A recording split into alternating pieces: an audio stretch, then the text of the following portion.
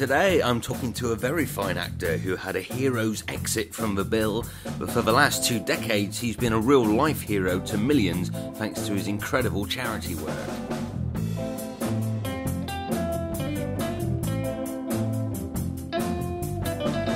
We chatted via Skype, so apologies to the odd audio dropout, but as a whole, technology did us proud.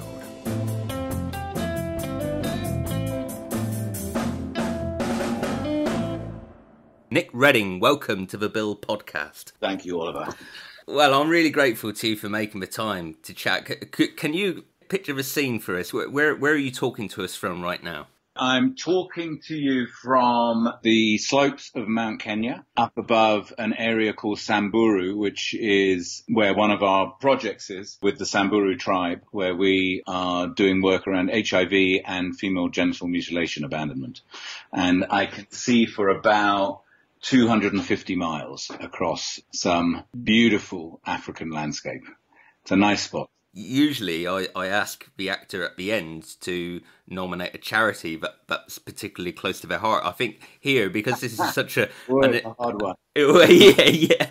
This is such an extraordinary achievement, what you've done. Please tell us all about SAFE. I'd love for the listeners to know all about it, and then at the end we'll chat about how they can help. Okay, well, so in 2000 I was in a film called Croupier. I don't know if you remember it. Oh yeah, it was a Mike Hodges movie with Clive Owen playing the croupier, and I played his rather sleazy publisher. And the New York Times had reviewed it, and they gave me a name check, which of course got my agents jumping up and down in America, going, Nick, get out of here. And I think I'd started to reach a point where I was getting a bit bored. I mean, I was doing very well, but I don't know, acting was great fun, but I'd done it for a long time, and I think I was starting to look for something else. And while I was in Los Angeles, I was introduced to a Kenyan pediatrician who was an assistant professor at NYU Medical Center, and he specialized in pediatric HIV. And he was being part funded by a brilliant friend of mine called Lee Blake, who ran all the Red Hot charity campaigns, Red Hot and Blue, the Cole Porter covers. I don't know if you remember them. Like AIDS charity records. They started in the 80s. And she'd just started going back into her charity work, and she'd met Shafiq, and he wanted to go back to Mombasa, which was his hometown, and establish a pediatric HIV unit in the public hospital in Mombasa and try and offer some of the services to mothers and children that he was offering in New York: low-dose antibiotics, food supplements, and probably most critically, psychosocial support, somewhere where women could go and meet other women and say, yeah, I've got it, you've got it, and just have kind of outlet, because at that time there was an enormous amount of stigma surrounding the disease. So many women, when they were diagnosed, usually when they were going through the maternal child health unit, were too frightened to tell their family, because there were many stories of women who were chased away by their families when they were diagnosed as positive, even though they'd probably caught it from their husband. And I was just enthralled by what he wanted to do, and I started doing voluntary work for him while I was in Los Angeles between auditions, and got him equipment for his laboratory. I got about $30,000 worth of equipment for him in the end, and then said to him one day, do you want someone to come with you? And he said yes. And that was really how it all started. So I went to Mombasa, and I spent 6 months with him in the hospital building the clinic. And, there are a lot of surprises. You go from, Hollywood La La Land to a public hospital in Africa. I mean, I'd made a film with Bruce Beresford in Nigeria in 1990. And so I'd traveled through Africa. So I wasn't a sort of innocent in many ways, but it's still, the children's ward, and some of the harshness of the realities of the medical provision that is available in Africa is quite shocking. But I think the thing that really astonished me more than anything else was the failure of public health education. I mean, this is 2001 now. So we're at least 20 years into the epidemic, 2 decades into the epidemic, and we would have one smart, intelligent woman after another who would come into the clinic, and she'd know nothing about the disease she was carrying. Wow. And I was just like, why has no one told her? She might be a rural, illiterate woman, but she was highly intelligent. She was quite capable of understanding a complex medical issue, and no one had told her. And you combine that with massive stigma, witchcraft, superstition, huge barriers towards getting people to come forward for testing, of course, but also to accept the nature of the disease. So I started asking around, I thought, well, what's my profession doing? Theatre and education. I did some of that when I first started as an actor. I went around schools in the UK doing children's theatre. So I started asking around, and it had developed a bad name, theatre and education in the developing world. And people were like, there's always little plays going on about AIDS. I said, well, let's do a big play. Let's find the best actors in Mombasa. So I went round, I went looking at different theatre troupes. I went to see this one theatre troupe, and they were just brilliant. And you could see, I couldn't speak any Swahili then, but you could see that they were world-class performers. And some of them I'm still working with today, 16 years later. But anyway, so we devised the play together with Shafiq and other doctors from the hospital, and just talking about all the issues around HIV, and with a really cracking good tale to hang it all on.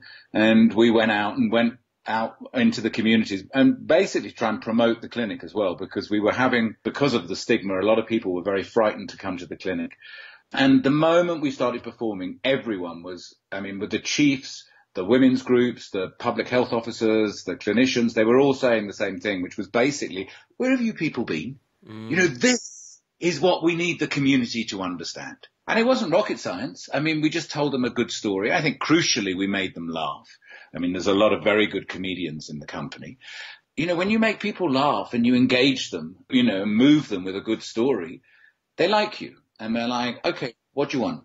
And it suddenly was like, this is the most brilliant way of providing public health education, which was so woefully inadequate, and at the same time entertaining people, and at the same time providing employment to the best young actors in Kenya.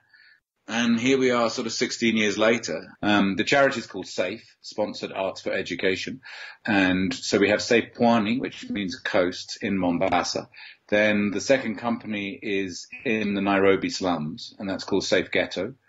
And then the two other companies are with more traditional tribes, where one in an area called the Loita Hills, which is quite near the Masai Mara, the famous game reserve. And that's called SAFE Ma. Ma being the culture, the language of the Maasai people. And then the one that I'm working with at the moment is in the north of Kenya, which is another very traditional tribe called the Samburu. It's called Safe Samburu. And with those Samburu and the Maasai tribes, we use traditional culture, because when I was taken, I went up for a ceremony where a photographer had invited me when I just started the project in the slums, and she was like, you've got to come, this happens once every 10 years. And I was like, oh, well, I can't, I'd love to, but I'm stuck, I'm busy in Nairobi. And she was like, it happens once every 10 years. Yeah. And I was like, okay, yeah, no, that does sound quite good. All right. And it was mind-blowing. I found myself on the top of these hills where there's no development, there's no tourism, and there's the graduation of junior elders. And I met a school teacher, Amos, who was doing some translation for me, and got to know him. And then he started telling me the challenges he was having. And I said, all your Maasai songs, if we could use those. And he said, well, then that's what they are. They are traditionally a way of passing information. So we devised a performance. It took about a year to put the whole thing together. But we went out on the road with a performance of Maasai song and story. And it's true, as we traveled across the hills, if we missed a boma, a homestead, the women from the homestead would come out and chase us over the hill and go, you've missed us, you've got to come back. Oh, wow. You're traveling with an important message and we need it. So it's using culture. At the moment that was seen to be effective. Sarah Tanoy, who's the project manager, the other project manager to the school teacher Amos, who I talked about, she came to me and said, Nick, can we do something about female genital mutilation? And I was like, yeah, okay. Thinking, it's like, this is the real taboo subject that nobody talks about. Mm. But it's been one of our most impactful programs, because we were able to approach this subject from within the culture. And traditional culture in these communities is under attack, particularly from mobile phone technology and motorbikes. So, physically people can move around much faster. But also the 3G technology on mobile phones. There's a real challenge now for the communities to hang on to their culture. And this is seen as something that is so integral to the journey into adulthood for a woman. And it was being pushed by men and women equally.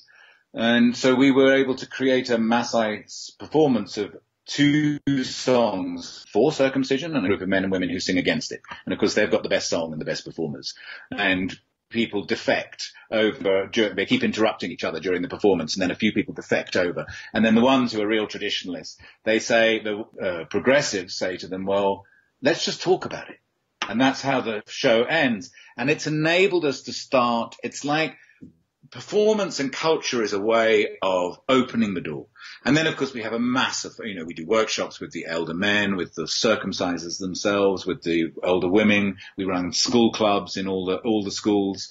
We work with the warriors, the Morans, of course, and they are critical to the program and we now have a performance group within the warriors because they are the future husbands of the girls who are going to be cut. And for a lot of the poorer families, their daughters' dowry is an essential, it's a lifesaver. So if they don't feel their daughter will be married, if she's uncut, they will cut her. When we started, it was 100% of girls being cut, and now it's less than 70%. 30% of girls are now going through the alternate rite of passage. If we can keep this momentum going, we will stop circumcision in that part of the world. Wow. So it's that program that's being replicated down here in Samburu because we were invited by one of the tourist travel safari companies to bring the Ma troupe up here to perform.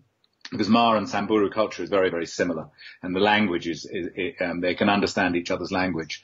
So we performed up here, and then some group of Samburu started getting together, and they kind of, for about a year or a year, and maybe even longer, volunteering. And so until finally we went, okay, right, let's form Safe Samburu.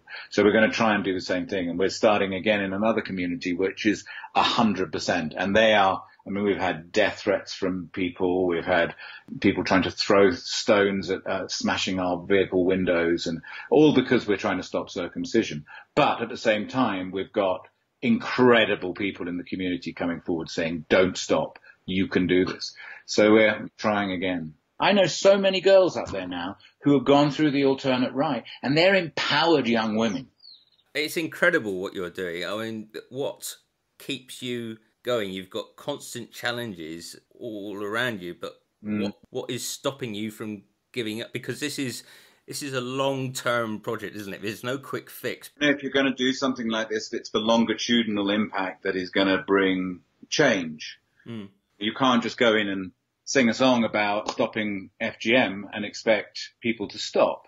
You have to engage with people. You have to listen. You have to approach them, with respect and without judgment. However horrendous we think cutting is, to them it is a cultural norm. And you can never underestimate the power of a cultural norm. I mean, there are things that people would look at our society and probably go, my God, I work with I'm not alone here. I've got 30 plus full-time staff. Wow. And a huge team of part-time staff across the 4 programs.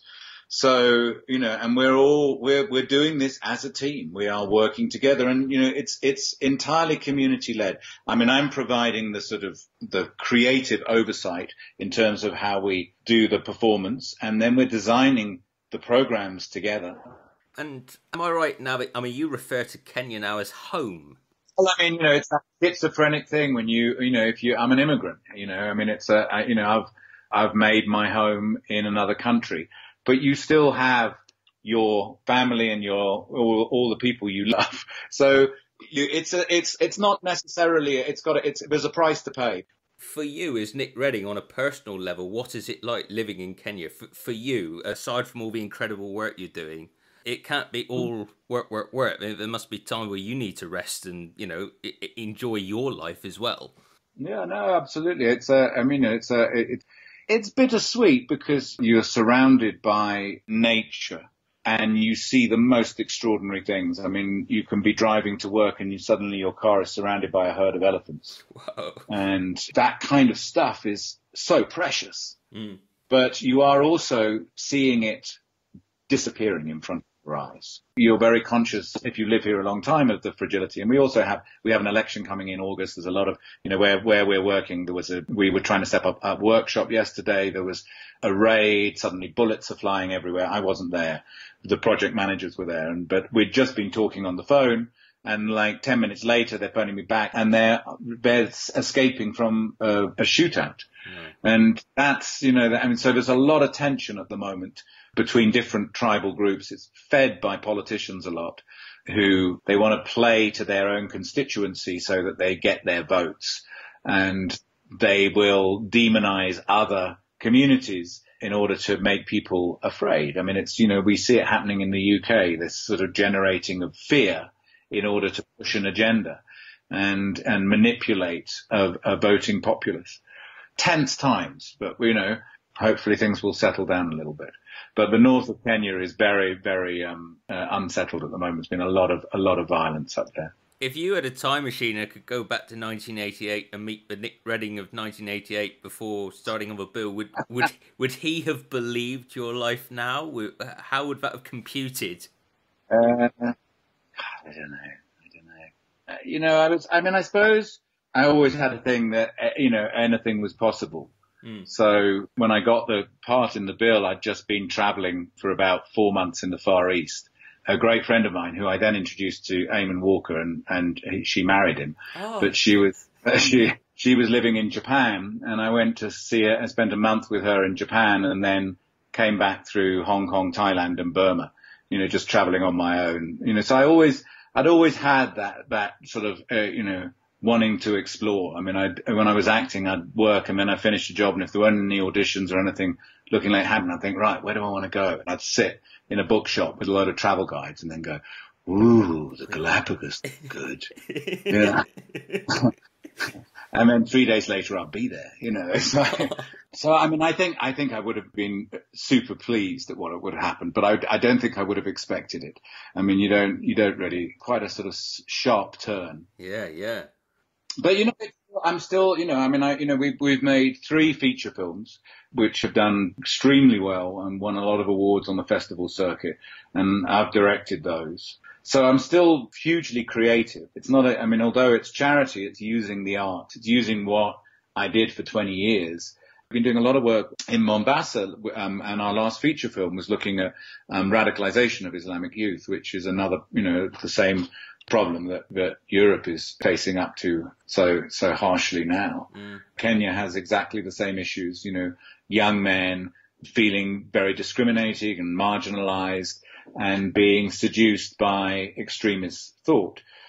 We've had a lot of terrorist attacks, 2 very famous ones, which you probably heard about, the Garissa University attack and the Westgate shop. But they are 2 of, 200 attacks. I mean, we've had grenades thrown into buses. We've had, it's been calmer the last few years, but, we've been dealing with extremist terrorism for a long time. So, all these issues are so important, and you have to give your focus to all of them.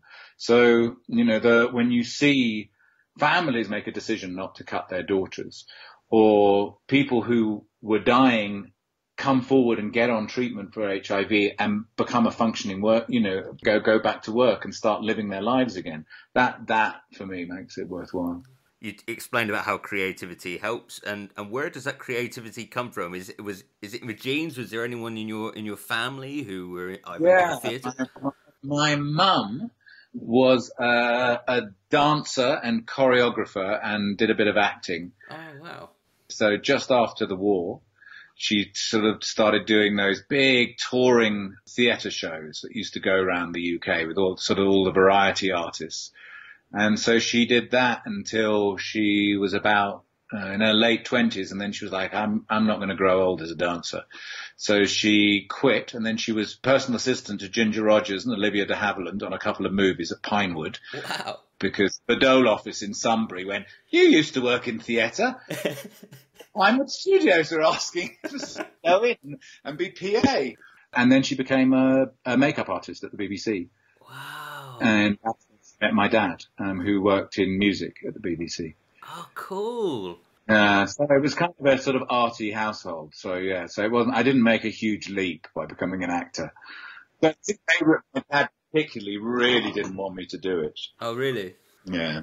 What kept you? It doesn't. It sounds like you do what you feel is right. So, what? Well, I don't know. I just wanted to do it. I mean, it was academically, I was 4 O levels, I think, at 15, and then worked as a stagehand in the West End. And it's a shame if you fail academically at school, you then have to spend a lot of time as you find there are sort of massive holes if you don't really get a proper education. But I don't regret leaving school at all. I mean, I just started, I started work and by the time I was 17, I'd got my equity card and I was working. Cool. Yeah. You'd achieved a lot by the time you joined the Bill. So was Ramsey a straight offer? How did you become cast? Well, I'd been traveling a lot through the Far East and I came back and my agent phoned up and said, the Bill is going to go twice weekly. It was when it was first went to those half-hour episodes because it had been an hour on Friday night. And it was hugely popular as a show. And I'd not really seen it. So I watched some episodes and thought, this is a really good show. And she said, so that it's an EastEnder. They gave me the sort of brief of Ramsey. And she said, and they're looking for the real thing. I went, well, what do you mean they're looking for the real thing? Well, they want an EastEnder. And I said, well, I'm a Londoner. It's fine, They said, no, they want Ramsey. And I was like, okay, but, I'm an actor. And she said, well, there's no rehearsal time. They don't want somebody who's going to be performing. So I went in to meet them all and I just played Ramsey at the audition. And I went in, I was like, all right, shook their hand. And there's this very sort of like, they're terribly nice, quite sort of middle class television producers. And when you're in an audition normally, they ask a question which doesn't really, you try and make the question interesting so you can say something interesting. But they'd ask a stupid question and I'd just kind of go and look out the window. And I like, and they were like, this is Ramsey. And so then I was status quo Oh, wow. in Hyde Park.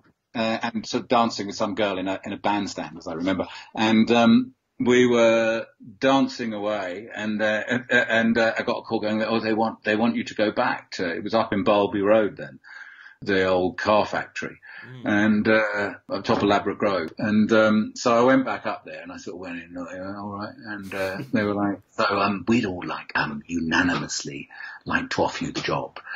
And I was like, right. Can I think about it? No. And they were like, yeah. I said, I said, they think I'm me. And so they said, well, you can't drop it now. And so I sort of kept it up when I went to work and I was sort of Ramsey, I mean, it sort of shifted down, but I was always a bit more London than I was. So that's how I got the part. An observation on your body language. You have a really cool movement as Ramsey. He's like a cool cat, but he's also, you get the impression this guy could kick off and do some serious damage at any minute. He's sort of cool cat / predator. I mean, I thought he was a prat when I read the thing. And I thought, oh, great, I could play this real sort of like, I was going to make him racist as well, because I thought everyone's going to hate him. But of course the kids loved him. So I was like, I had to backpedal really fast. I was like, okay, well then if they love him, even though why would you love someone who's such an arse? But if they love him, then I can't be racist. And the great thing was Eamon, who played Haynes, of course all the writers were like, oh, the bad boy and the black cop, we'll put them together. So we got loads of scripts coming in for the two of us, and him and I are still best mates. Oh, wonderful. And as I said, I introduced him to his wife, and I'm godfather to his kids. I mean, we just got on so well right from the get go, and so we had a really good sort of partnership on screen. Oh yeah, I think it's one of the all-time great partnerships. I mean, genuinely, the chemistry between you both. You could have easily had your own series. I know there was sort of murmurs of that. I don't know. It never really came to anything. And I think by the time I'd done a year, I'd had enough. I'd had enough of Ramsey. I mean, I loved him by then. I got over thinking he was a right arse, and I really enjoyed him. But by the time you got to a year, I mean, you get a script and you think, okay, he's going to do that. All right. Yeah. Oh, he wouldn't do that. Right. Oh no. Okay. And And it was so popular, the show. I mean, you were suddenly propelled into this level of celebrity, which I found, it didn't sit that comfortably with me. I found as a Londoner, I'm used to ducking and diving around and, doing my business. And suddenly, people were sort of stopping you, and, you were having to talk to people, and, and late night buses and tubes were just like drunk people. Well, Miss Ramsey, and you're like, oh man, and I was being paid £300 an episode. I couldn't afford to get taxis, No, It was like I was far more famous than I was rich. Right. I mean, if I'd stayed, because I had a contract for a year, if I'd stayed beyond, I could have started making some really serious money. Money's never, as you can tell, given everything else, money's never really been a motivating factor for me. You and Eamon have a very famous episode. You have a historic episode, Trouble and Strife. That's the first episode never to feature Sunhill Station. It was one story all the way through. It's the first time they ever did it. It was Brian Kay Adshed. I mean, they're both of them. They are such lovely people, man. And we had, I mean, the four of us had so much fun making those. I mean, that's probably when I look back. I mean, some of them, someone showed me a clip of one episode the other day. I could barely remember filming it, but the Mancini episodes, I mean, we had a blast doing those. Yeah. I mean, they were so much fun to make. Brian and Kay were just great people. The director, he was called Brian as well, I think, was great fun. And it's the most, for me as well, probably the most memorable episode, particularly the first one we did together. You put Brian Capron's head down the loo. You reached for the flush chain. I think I whispered something in his ear to the effect of what happened in that toilet before he put his head down it. They had been in there, I have to say. The props department, had been in there and scrubbed that toilet. I mean, you could have eaten your dinner off it, but it still was a nasty old toilet in what was a squat, that house. My wife Tess, we watched that one together, and when you reach for a change, she would go, "No, go on, do it," and she grinned, the Cheshire Cat grin on her face, and the little cheer. Yeah. So I mean, we're fans of Ramsey. I mean, he's a really compelling character. Oh, thank you. Well, it was. I mean, I had a lot of fun doing it. I really did, and helped by the fact I made one of my best friends during the show. Also, Kelly, who played WPC Brind. We're still friends, and Kelly and I travelled around Colombia together. So it was just really good fun. And you're the only copper ever got to drive a Porsche 911. I know, a horrible car. Oh, really? I mean, you're so low to the ground. The clutches, we were four different ones. They were all gold, meant to be the same one, gold Porsche. But it was actually four different ones. All of them, the clutch was really stiff. You driving around London, you go at 30 miles an hour. You feel like you're going at 8 miles an hour. Right. So you can't let it go. It's like a racetrack car. People were always like, oh, I mean, they slightly ran, because the only way he could have had a Porsche was that he was crooked, and they did set that up in the first episode. They had me on the edge of Portobello Market taking a bribe off a stallholder, but they lost their nerve with it, and they were too worried, I think, about upsetting the police federation, or so they wouldn't follow the corruption line. And I pushed quite hard, because at the time there was quite a lot of stories coming out of corruption, and it was such a good storyline. It would have been really interesting and good to get them involved. How do you stop corruption in the police? I mean, it's something in Kenya we really struggle with. I mean, the police are so underpaid and undervalued and undertrained. And so, a traffic police just, are bribing people the whole time. It's, and it's one of the sort of pillars of a sort of functioning democracy is to try and address that. He kept his edge. There's an episode called Conflict. You and Trudy Goodwin are going to a house who's been a reported disturbance, and Trudy tries opening the back gate and it won't open, so it's locked. Do the business, Pete, i.e. she means climb over it. You just kick her down. Yeah, I don't remember that. Yeah. Trudy says, I meant climb over it, Pete. He says, it could be life or death in there. He goes, I mean, they were very good. I mean, because once you got your character, there was one time where we were filming something in Brent Cross. We got kind of, I don't know, we obviously speeded through our lines on the actual take, and we got halfway up the escalator. I think I was with Eamon, and we ran out of things to say. So I kind of ad-libbed a line about not being any crumpet around. One of my favourite lines, it's in your first episode. You cruise into CID to help them identify 60 grand's worth of saffron. And you say, well, I could give you the Latin name if you like, but you'd only think I was being flesh. That was mine. That was the writer's. How does it feel for you 30 years later to still be talking about Pete Ramsey? It makes me really chuffed. It was so much fun doing that show. I think it was a great show. I'm so proud to have been part of it. And I love the fact that people are still thinking about it. I mean, every so often I'm walking and we'll still go, "Yeah, Ramsey," and that's lovely, man. It's a lovely thing.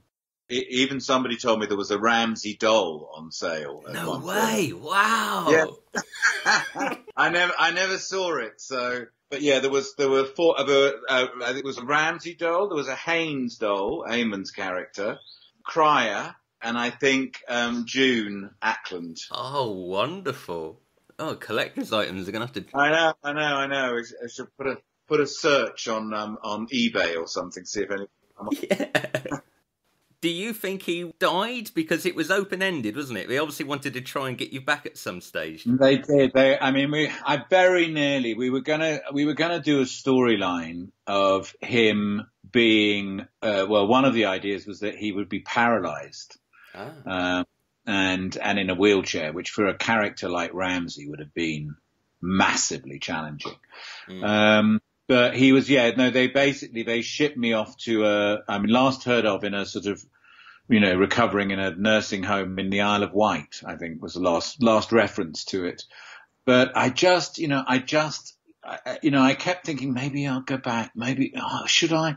And then other things started happening, and I got that film in Africa, which was my first trip to Africa, and then spent 5 months traveling.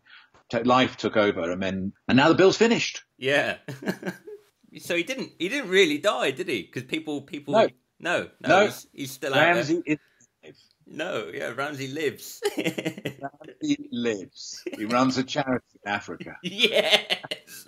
And speaking of which, how can listeners of this? Because I always ask people who've listened to this for free. You've very generously given your time to us, and we're very grateful. How can people help SAFE? It's safekenya.org, O-R-G, and you can either donate through PayPal or Just Giving. So if people can help, fantastic.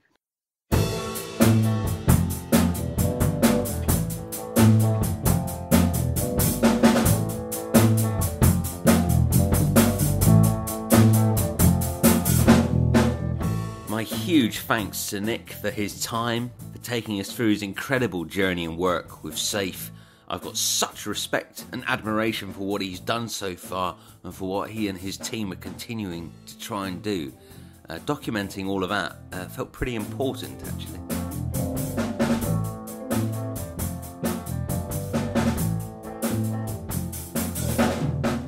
You can make a donation or read more about SAFE and how you could get involved via safekenya.org. You can give him a follow as well on Twitter at @safe_Kenya. I would have loved to have chatted more about the bill and all of his other acting work with Nick, but technology wasn't always on our side. We actually chatted for an hour and a half, but the Skype kept timing out, so we had to keep on going back and starting over and re-answering questions. So hopefully one day I'll get to take Nick for a much deserved, well-earned pint, pick his brains a bit more about Ramsey. He's a fantastic actor, but obviously he's doing some really important stuff out there. So my respect to you, Nick, if you're listening to this. Thank you very much indeed for your time. And it's to all of you at home that I say a huge thank you for your support this year. The Bill podcast basically was a sequel to my book, All Memories, Great and Small, which I spent 18 months writing, was lucky enough to get published. And that takes readers behind the scenes of all 90 episodes of the BBC's All Creatures Great and Small, I managed to track down 60 cast and crew and interview them, including Christopher Timothy, Peter Davison, Carol Drinkwater and the late great Robert Hardy. Once that was published, which was last December, I was very tempted to write another book.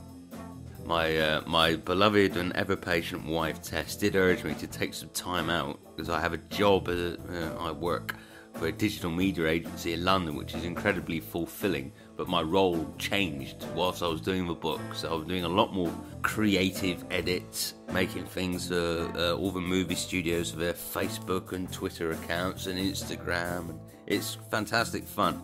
So I thought, well, I'll take some time out, and that's fine. I'll dive into some new box sets.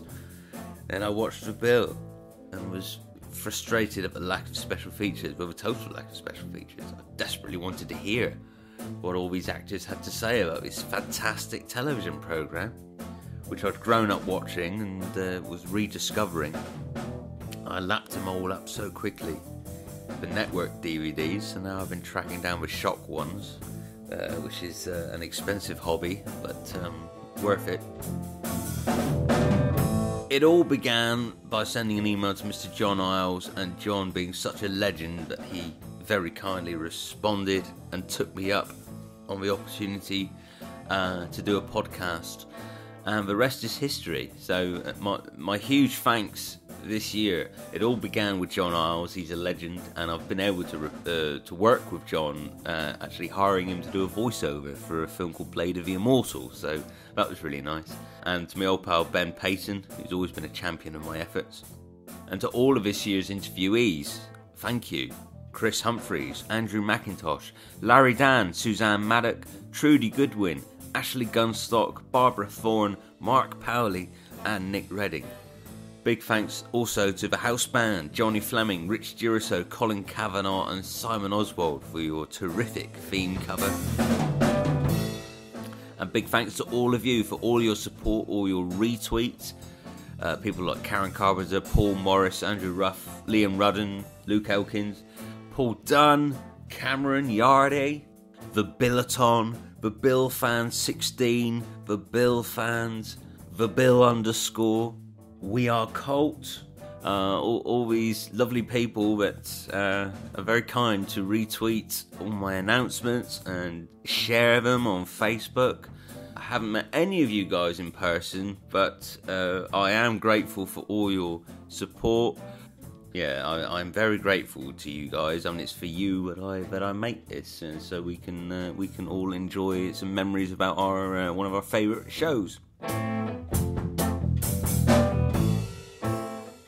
It is Christmas, so I'm going to take a little bit of time out to enjoy the festivities myself. The Bill podcast will be back for Series 2. I've been lucky enough to get a few two-parters. I'm going to take a little bit of time out because I've got a number of podcasts in the bank, and be with my ever-patient wife Tess. Thank you for all your support and putting up with me watching so many episodes of The Bill at home, editing the podcasts on our commute together to work. She's a saint, is my Tess, and I'm looking forward to spending Christmas with her. So everyone out there, give you a thumbs up and a big round of applause to Tess, because she puts up with an awful lot from this humble podcaster. Well, that was a long outro, wasn't it? I thought I ought to make up a bit of time because I'd have loved to talk to Nick more, but technology wasn't on our side that morning. But I'm really chuffed to have spoken to the great man. And it's from one bad boy to the original bad boy of the Bill.